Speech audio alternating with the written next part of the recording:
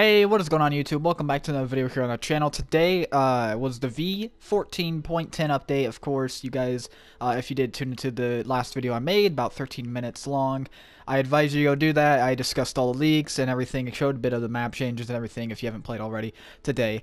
But another thing that was out was Marvel Knockout LTM. That was out for a little bit. I think it was duos and trios. That's why this is all like messed up and it looks so weird.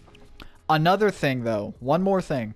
The item shop is going to be changing, not like, I mean, of course the items in it, duh, that's going to be changing every day at 7 Central Time, so my time is 7 CST, and then, of course, your time, relative, anyways, but the layout of it is going to be completely different.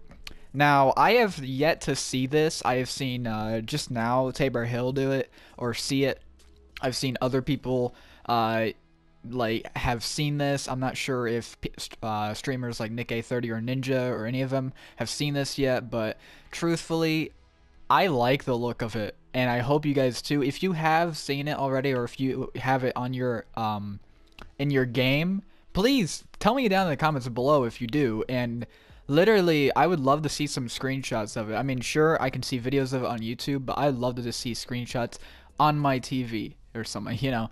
But yeah, I mean, item shop will be different. It'll be a vertical stance and a horizontal. Horizontal will show like the featured, daily, and the special, but it'll go in a vertical order, so featured on top, daily second, and of course special offers on third row.